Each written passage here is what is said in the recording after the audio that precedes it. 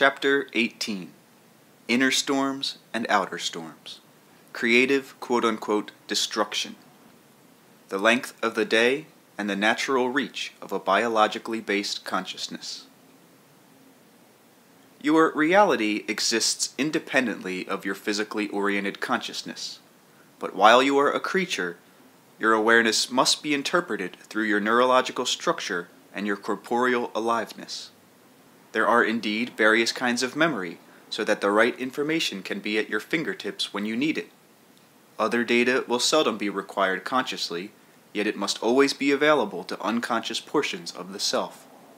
Biologically, the reach and capacity of your physically oriented consciousness is directly connected with the length of your days and nights, and of course with the seasons. Physically speaking, there are chemical interactions when thought occurs, and memories ride on the chemical's smooth flow. With the precise night and day schedule that it possesses, your planet would, in those terms, give birth to a creature consciousness uniquely suited to fit it. In other terms, the night and day represent the innate rhythms of your consciousness physically materialized through natural phenomena, for you are not yet equipped to perceive longer duration days. Your nervous system would find great difficulty in a rhythm in which a day was stretched out to be 3 or 4 times as long, for instance. The rhythms of your body and your consciousness follow the patterns of your planet. The planet itself is composed of atoms and molecules, each with their own kind of consciousness, however, and in the gestalt and cumulative cooperative organizations of their nature, the physical structure is formed out of consciousness. As this formation took place, there was a constant give and take between interior and exterior realities in your terms. The growth of feelings, sensations, I-amness, concepts and beliefs was paralleled by the resulting exterior manifestations of animal species and mineral and vegetable emergences.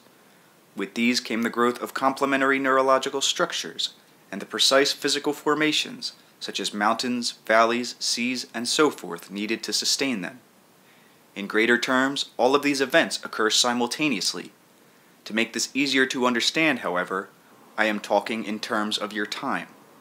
Your feelings are as natural a part of the environment as trees are. They have a great effect upon the weather. There are even connections that can be made, for instance, between epilepsy and earthquakes, where great energy and instability come together, affecting the physical properties of the earth.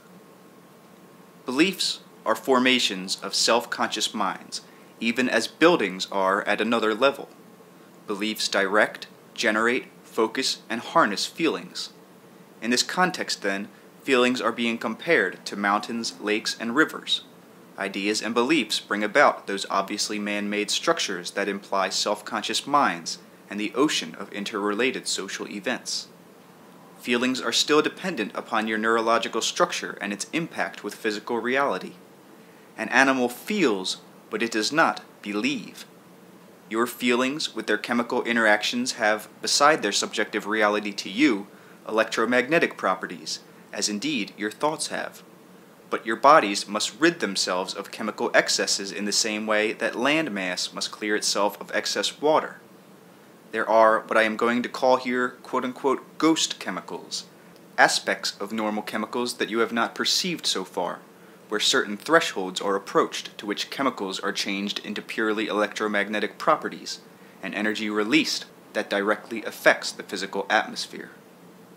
As your body is in a state of constant flux and chemical interaction, so is the atmosphere, which reflects on another level all of the psychic, chemical, and electromagnetic properties that exist within the body. There is little difference between the currents of blood that flow through your veins and the wind current, except that one seems to be within you and the other without. Both are manifestations of the same interrelationship and motion, however. Your planet has a body as much as you have. Your blood follows certain prescribed patterns, and so does the wind. You are inside the body of the earth in those terms. As cells within your body influence it, so does your body affect the larger body of the earth. The weather faithfully reflects the feelings of the individuals in any given local territory. Overall weather patterns follow deeper inner rhythms of emotion. Those in earthquake regions are attracted to such spots because of their innate understanding of the astonishing relationship between exterior circumstances and their own quite private mental and emotional patterns. Here you can find individuals of great energy, of unstable, quote-unquote, excessively temperamental natures, and with intense capacities for creativity and innovation. They need a strong stimulus or impact with reality against which to pit themselves, however. There is often a great impatience with social situations and unusual vitality.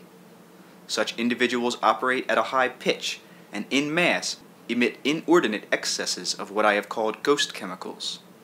Such emotional non-physical qualities are unstable and affect the deep electromagnetic integrity of the Earth's structure.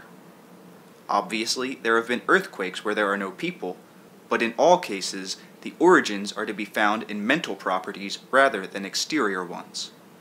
Earthquakes are very often associated with periods of great social change or unrest, and from such locations the fault lines originate and are projected outward. They may then affect a general unpopulated area on another continent or an island, or cause a tidal wave on the other side of the world, even as a stroke might affect a portion of the body far from the original damage. You do not need a self-conscious mind to feel, and in the quote-unquote past, earthquakes represented the feeling patterns of species in the same way, unstable conditions of consciousness that in themselves initiated natural phenomena, further altering the state of consciousness and the conditions of the species as well.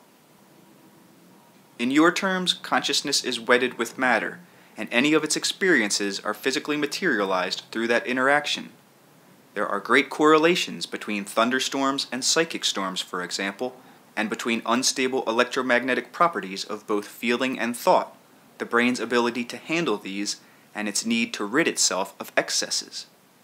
You do not simply react to the weather, you help form it, even as you breathe the air and then send it outward again. The brain is a nest of electromagnetic relationships that you do not understand. In certain terms, it is a controlled storm. From it spring ideas that are quite as natural as lightning.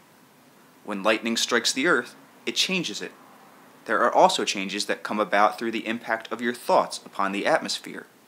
The great overall inner trust with which you were born forms the basis for the encompassing reliability of the physical earth. Your body dwells in the earth as you dwell in your body. You were born with a faith in your existence that automatically directed the proper functioning of your personal corporeal self. This provides the necessary stabilizing properties upon which your consciousness could play, and through which it could effectively and creatively operate. The smallest atom has its own kind of built-in integrity, upon which all of its organizations and alterations are based, so generally there is a gestalt kind of permanence within the body of the earth. Yet with all of this, there is always change. As with the experience of time in a linear fashion, any event must quote-unquote knock out another one. In terms of your focus, a given occurrence, quote-unquote, takes time. You know that many events occur that you do not consciously perceive, but take on the word of others. In your terms, therefore, change is apparent. The body is altered.